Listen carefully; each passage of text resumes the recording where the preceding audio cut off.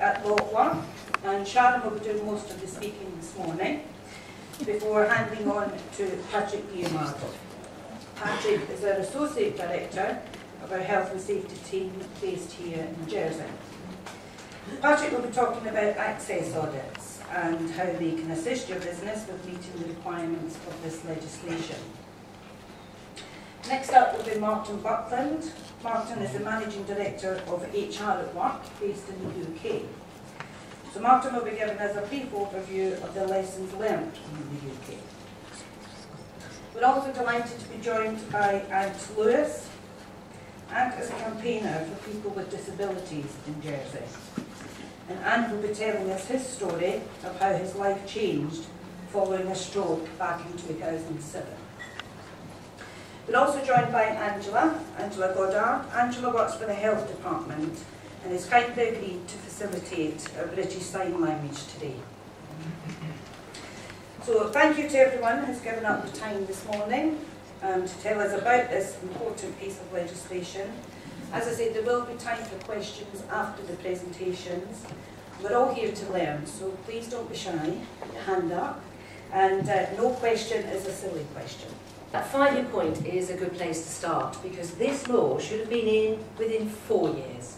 And actually the last component that we're looking at today, disability, took 2 years to formulate. So that just gives you a little bit of a taster, a harbinger of just a little bit how much more complex this last piece of the jigsaw is compared to the ones that went before it.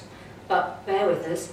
We thought we'd start by giving you fundamental need-to-know points in the law, your obligations as business owners, HR practitioners, lawyers in the room I see.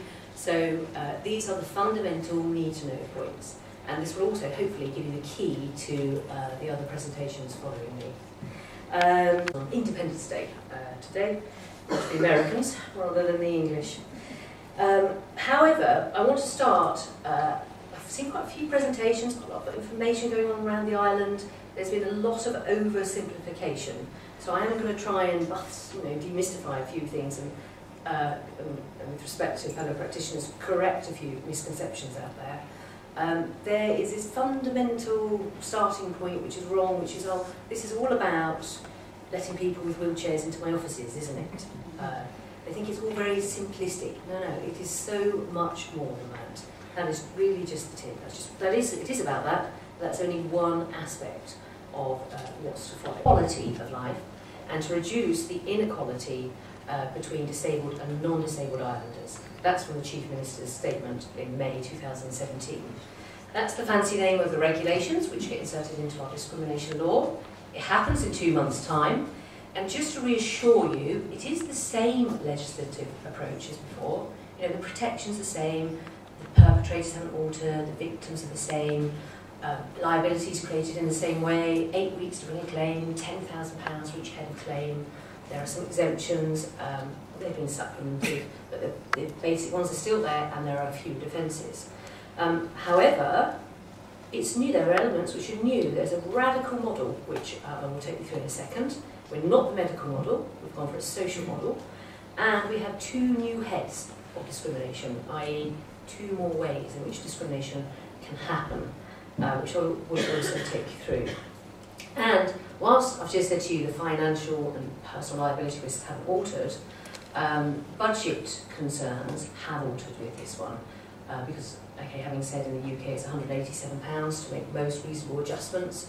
It won't always be that case, and I also think there's budgetary considerations in that kind of other way of opportunity costs. You're going to have to actively spend thinking time on solving some of these issues and removing some of these barriers. Okay, so that's another form of investment of your busy time. So, social model. What do we mean when we talk about social model? Well, apologies if you've seen this before. It's used, it's used everywhere. Some people hate it, but if you've never seen it before, it's a fantastic way of just telling you in one visual what the social model is all about. So if you start at the left, we talk, perhaps wrongly, about equal opportunities. Equal opportunities is predicated on the fact that we're all treated equally. And of course, treating people equally doesn't actually help everybody, as demonstrated in the first graphic. So we come along with our anti-discrimination law and we try to treat people equitably. So we put support systems in, or statutory obligations, which will allow those who are disadvantaged to have the same equitable treatment as those who are not disadvantaged. But the social model completely reverses that out. It says stop trying to put sticking plasters over a situation. You need to remove the systemic barrier. And that's what states of Jersey have gone for. They've gone for the UN Convention definition of disability, and they've gone for a social model. So hopefully, keep this in your mind as we get through some of the trickier issues to follow today. It's just about removing those barriers. Think of it as outside in rather than how you can protect yourself and avoid liability. Quite different from, and I have to say, social model doesn't apply to the other protected characteristics. They haven't altered in any way.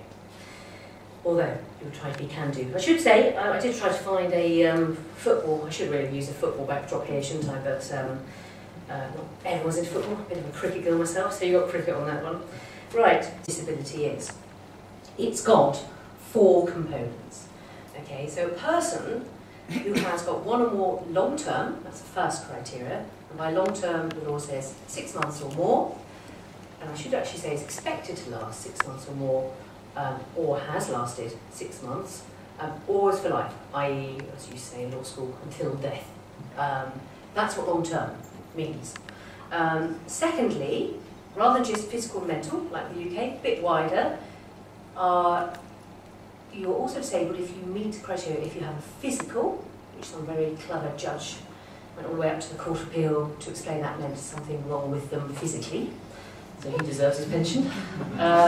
If you have a physical, a mental, intellectual, or sensory, think of the 5 senses, impairment. Okay, and you could have one or more of those. That's wider than other countries and other jurisdictions have.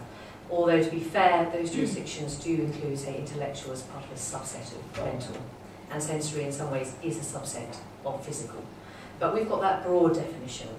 And then thirdly, and this is really quite radical, and we're not talking about does it actually affect them? You know, if you're sitting here from the UK thinking, oh, I have to prove a significant long-term effect. No, no, no. In Jersey, we're just looking for, hypothetically, could it affect them? That's how wide our definition is. Lots of consultation on this. So if that impairment could adversely affect a person's ability to participate in any activity, not normal day-to-day activities like the UK, then that satisfies the 3rd criteria of what a disability is. And then there's a 4th criteria. It'll be interesting to see how this plays out, because we're not, the politicians adopted the UN Convention definition of disability, which is the first 3 criteria, but we've always put our own spin on these things, and we shoved on this 4th criteria, which is in respect of an unlawful act. Hopefully some of you will, just to recap, will remember unlawful acts for an employer are basically the employee life cycle: recruiting, terms and conditions, dismissing any other detriment. And for those of you providing goods and services, it's refusing people access to your goods and services, the terms and conditions of those goods and services, and the manner in which you provide those services. Those are the unlawful acts. So what this is saying is, if you as an individual have a long-term impairment which could hypothetically affect your ability, whether or not it does, and your employer comes along, or the goods and services provider comes along and commits an unlawful act, then, and only then, are you disabled. So I hope you can see that distinction. Because what I'm finding on the island is people are very casually, lay people casually throwing around, oh, have they got a disability? Well, that's not the question. The question has to be, have they got an impairment? How long have they had it? Okay, could it affect their work? Could it affect their ability to access my goods and services? Right, how can we help? That's the conversation that needs to happen. So if you take away one thing from this morning, please try and correct your usage of the word disability. Try to think of impairments, think of these 4 criteria, and I'm going to come to it in a minute. You need to get in between the 3rd and the 4th if you wish to avoid liability. So, let me just tell you on this slide. There are some, actually, let's just do a quick straw poll. This is what I wanted to prove to you, that 14% is wrong. Can you all put your hand up to start with, please? All of you, just stick your hand up. Keep it up if you have, and I don't wish you to disclose anything, a physical, mental, intellectual or sensory impairment. I'm keeping mine up because I can't see, I've got eyesight problems, and I was born with asthma, so I'm keeping mine up. Right, okay. Keep it up, don't worry, I'm not asking you to disclose it. Right, take your hand down if it's not long term. So I've had those for 6 months, and I expect to last longer, right? So, okay, now the rest of you, no one here can take their hand out of the next bit. This is almost, if you like, the superfluousness of this third criteria. Whatever you've got can affect your ability to participate in any activity. It can do. It just has to be hypothetical. So stopping right there and looking around the room, this is the number of people who are disabled in this room. And if I was to do a quick straw poll, that roughly looks to me about 20-25%. I don't know if anyone got a different view on that. So I think it's a lot more than the 14% which has been bandied around. Thank you for that down. Disabled unless an act has occurred. And so therefore, the second key message for you as business owners here is you've got to get in between, just going back a page, that third and that fourth criteria. Somebody could have an impairment that affect their ability, but if you don't base any decisions or don't make any decisions at all based on that, unless you can justify it. Okay, we'll come to the defences. So if you can get in between that third and the fourth criteria, that's when you will be avoiding liability. Okay, I'm not going to dwell on this slide. I shall leave it for people because the bottom line is, as stated there, it's simpler in Jersey to prove and much wider scope to show who is going to be disabled, as say opposed to the UK, which has this medical model which is complicated to prove and limited scope. I'll leave you to enjoy the bits where it's not wider and narrower, because people have asked me that. So, excuse me, Law, we're very practical. Can you please, when you're, this starts in 2 months' time, you need to be practical. Assume anyone who is not well, or who's behaving oddly, or asking for help may be covered by the law if you commit an unlawful act. And please don't waste time on legal questions. If you're getting sued and you're coming to me and we're going to tribunal, I'll be wasting time. We're wasting time. I'll be doing all the legal nuances on that side. Your stage at the coalface, don't waste time on the legal questions. Concentrate on the consequences of the impairment. Does it affect that person's ability to work or to enjoy your customers or clients, to enjoy your goods and services? How long will it last? How can we help? That needs to be your mindset with this last piece of the jigsaw. Okay, so halfway there, well done, over the hill. So that's disability. So what does it mean? What's the trigger? How does discrimination happen? Well, once disability is established, or those 3 criteria are met, then 6 statutory duties are triggered. Now, historically, the last 3 years, only 4. We've only had 4. 2 new ones, which I'll take you through. Now, I don't need you to be, discrimination experts on this. Don't worry if you don't get all the various tests here. I'm just giving you, this is just illustration to show you just how wide this is and how it plays out in practice. And all these examples are real. I haven't had to make any of them up. So, you're used to our old friend, direct discrimination, a rule. You can't apply a rule which disadvantages a disabled person unless you can justify it. Okay? Now, I'm going to apologise here about my example. It's a bit mean. I'm just going to give you a simple example first and then take you to why I use this example. So, Law at Work, this weekend we had It's a Knockout, and several of my team entered that event. Imagine if I was as a director concerned about, as I am now, 2 of them ill, injured themselves afterwards. If I had said, I would like to have a medical certificate from each of you who wish to participate before you can take part in this fun day, and I've got, imagine, another severely depressed member of staff who cannot provide that certificate, that would be an example of indirect disability discrimination. My rule is a requirement for the certificate. It disadvantages a person with a mental impairment, in my example of depression. And can I justify that? No. The quick answer is you can't. Just because people have depression doesn't mean they can't go on fun days. In fact, they can certainly do certain tasks but not other tasks. too oversimplified to justify that. So that's an easy example for you. The reason I put this example in is I was trying to cheer you up by showing something that could be justified, but actually it's a very tough example. It is a true example. This is a Tesco's case. And sometimes a course of conduct is both indirect discrimination and also the previous example, disability-related discrimination. And one of the things in this case was, which one is it? And the judge said, it doesn't really matter, it's both. He personally thought it went better to disability-related, but they heard it under indirect. And let me just unpack this for you. In Tesco's, Matty, Mr. Matty, was a fitter in their distribution centre, which was the low temperature centre. It's a freezer centre where they kept their provisions and their perishables. And he was diabetic, and basically he was sacked because, without worrying about the ins and outs of diabetes, if you work in too low temperature, it can cause you to have an epileptic fit. So they decided they couldn't change their machinery. You can't increase the temperature. We need to keep the food at a certain temperature. So I'm afraid, Mr. Matty, you can't work here. He was sacked. And the court said, fine, that's it, that's justification. That was an example of indirect disability discrimination going all the way through. Now, it's not an obvious rule, is it? Here, it's not like asking for my medical certificate, but here, there's this kind of implied rule that Mr. Matty has to work in a cool environment. And you will have all sorts of little implied rules where your employees have to work in a certain setup, a certain environment. That's the kind of breadth of this PCP. So I'm sorry if that's a bit mean, but I think it shows to show you just how wide the law can be. Right, now this one is the one that everyone's talking about. They've ignored the other five, they're just concentrating on reasonable adjustments, and yeah, quite rightly so, it is important and it is new. And it is the creative part of the law, so if you like being a solver, problem solver, this one's for you. There are 3 new, so even though it's 1 new duty, it has 3 elements, so really we've got 8 duties.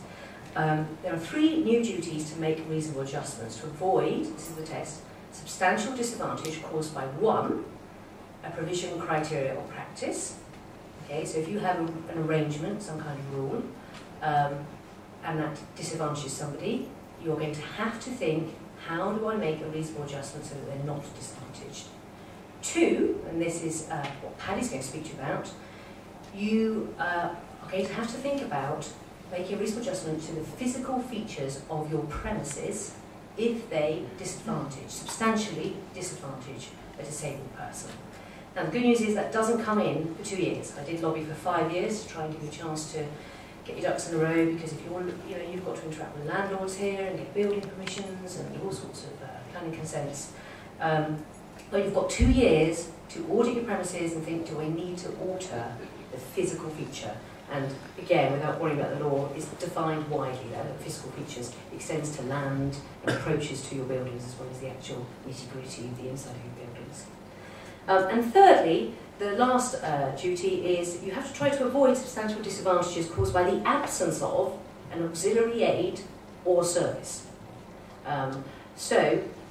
If you can make things easier by providing various auxiliary aids or service, and that could actually be another person to work with the person, it's as wide as that, then that could be deemed to be a reasonable adjustment. So, to give you an example, this morning when we were arranging a breakfast briefing, we had to think about making reasonable adjustments to make sure that people with disabilities could enjoy this offering as well as the able-bodied people. So, when we were arranging this, we had to think about induction loops, places to eat at tables, checking whether or not attendees needed sign language, and checking whether or not you needed the information in different formats. And I'm sure Ant won't mind me saying, Ant's presenting for you, we had to make sure that everything from getting onto the stage to the form of presentation that he was giving, the format of the media, was such that he too was able to participate in giving a presentation in the same way as any of the other presenters. Okay? So, what else to say about reasonable adjustments? I'm mindful Paddy's doing it, but the justification side, or if it doesn't exist, that's to do with indirect. But in my opinion, I think the justification for defending either disability-related or indirect discrimination and reasonable adjustments are all going to be one and the same thing, because I can't see a case where if you could have made a reasonable adjustment, it would be justified to indirectly discriminate. I think they're all going to be kind of one blancmange and one big case together. But examples of what would be an unreasonable adjustment are in the law, and they include things like, well, if I made the adjustment, it wouldn't help. So that's an unreasonable adjustment, so no point doing it. The adjustment isn't practical, for example. It's too expensive. And I'm just going to pause on that one. Cost is just a nightmare. It's a really thorny issue, and it's going back and forth in the UK in terms of case law. We'll have to see how our courts rule on this. But traditionally, the current position in the UK is you cannot just say it's too expensive to change my hotel to put a lift in it. That's disproportionate.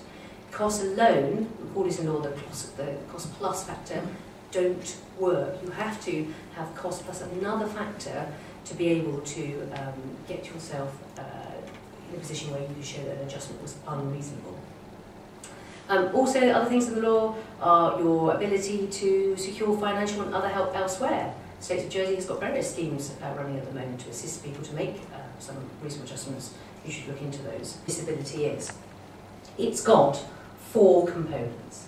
Okay, so a person who has got one or more long-term, that's the first criteria, and by long-term the law says 6 months or more, and I should actually say it's expected to last 6 months or more, or has lasted 6 months, or is for life, i.e., as you say in law school, until death.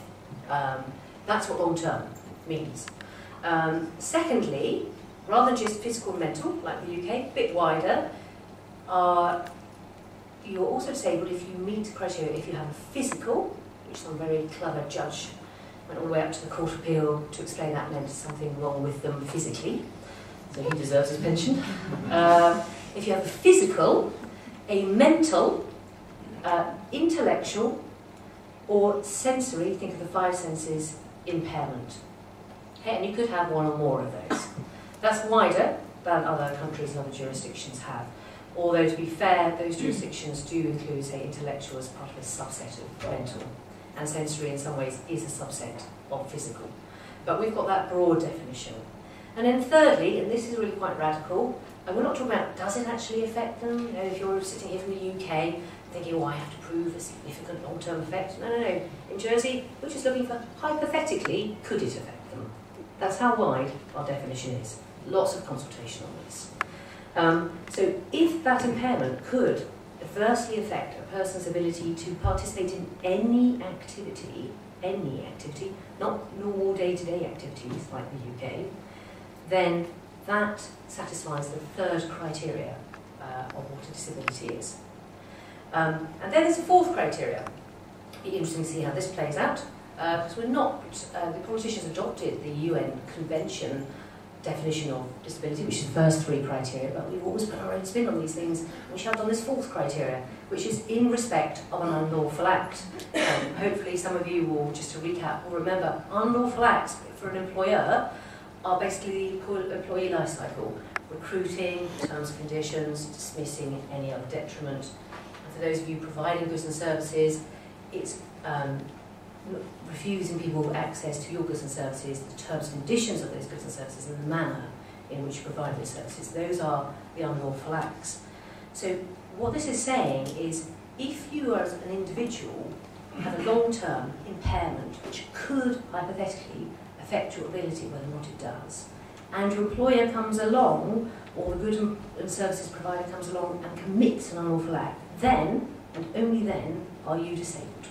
So I hope you can see that distinction. Because what I'm finding on the island is people are very casually, lay people casually throwing around, oh, have they got a disability? Well, that's not the question. The question has to be, have they got an impairment? How long have they had it? Okay, could it affect their work?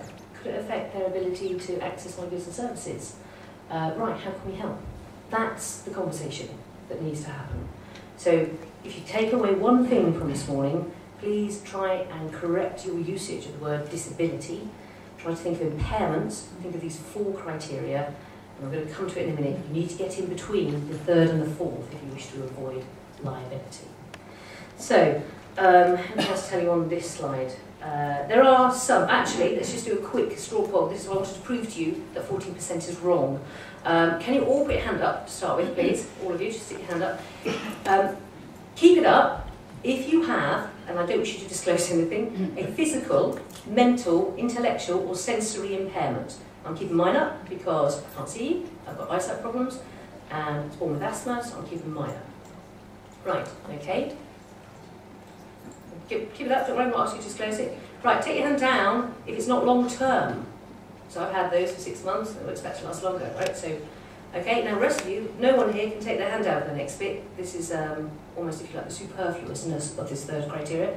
Whatever you've got can affect your ability to participate in any activity. It can do. It just has to be hypothetical. So stopping right there and looking around the room, this is the number of people who are disabled in this room.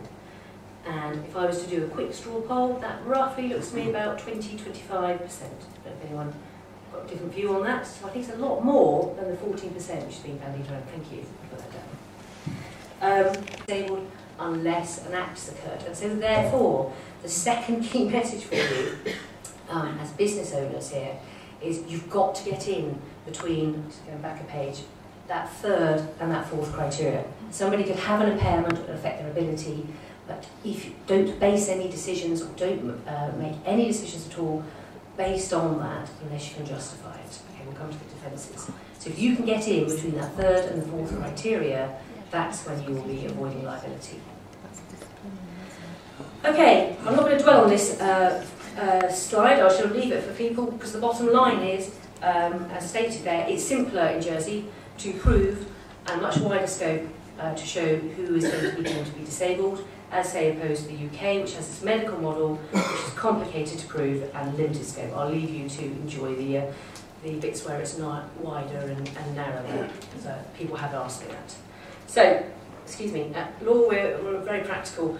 Can you please, when you're, this starts in 2 months' time, you need to be practical. Assume anyone who is not well, or who's behaving oddly, or asking for help may be covered by the law if you commit an unlawful act. And please don't waste time on legal questions. I mean, if you're getting sued and you're coming to me and we're going to tribunal, I'll be wasting time. We're wasting time. I'll be doing all the legal nuances on that side. At your stage, at the coalface, don't waste time on the legal questions. Concentrate on the consequences of the impairment. Does it affect that person's ability to work or to enjoy your customers or clients, to enjoy your goods and services? How long will it last? How can we help? That needs to be your mindset with this last piece of the jigsaw. Okay, so halfway there, over the hill. So that's disability. So what does it mean? What's the trigger? How does discrimination happen? Well, once disability is established, or those 3 criteria are met, then 6 statutory duties are triggered. Now, historically, in the last 3 years, only 4. We've only had 4, but 2 new ones, which I'll take you through. Now, I don't need you to be, discrimination experts on this. Don't worry if you don't get all the various tests here. I'm just giving you, this is just illustration to show you just how wide this is and how it plays out in practice. And all these examples are real. I haven't had to make any of them up. So, you're used to our old friend, direct discrimination. To her manager that staff were harassing a disabled colleague. You should hopefully by now recognise that by making that complaint, that was stage 1, she was protected. Then the employer came along and dismissed her, stage 2. So she was punished for asserting this law. That's out. You should recognise that definition hopefully by now. Harassment, as always, hasn't altered. You've got a final 6th duty not to harass people with disabilities. True example, 2010 case in the UK, where a manager asked an employee on an induction day, and she had type 1 diabetes, in front of the other attendees, don't inject yourself here, put that away. During a training session, that was held to be harassment. And if you remember the test, unwanted conduct by the lady, violated her dignity, and humiliated her in front of others. Okay, just straightforward example of disability harassment. I don't know what the solution would be in that one, because even if you took her to the side, away from others, to ask her to do that, you might also be found to be harassing. The fact is, she can inject herself if she wishes. So, now at this point in the presentation, I would normally say to you, okay, from my experience, these are the common pitfalls of this protected characteristic, but I'm going to correct that language. We can't think of common pitfalls. We have to be far more social model when we do disability discrimination, we need a can-do approach. So when, as employers, when you're recruiting or promoting, same thing, just a fancy recruitment promotion, you need to avoid discriminatory criteria in your application forms and your job specs, and your interviews and your selection.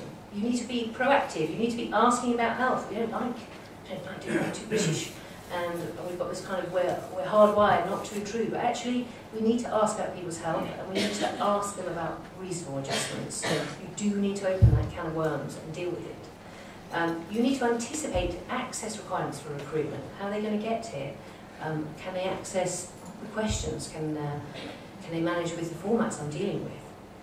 Then, this is a big one, managing performance. I mean, you've had it so easy to now we have managing performance or sickness or misconduct is fundamentally going to change now. You need to figure out, first we need to distinguish if someone's misbehaviour or someone's absence or sickness is related to a disability, that impairment, that long-term impairment.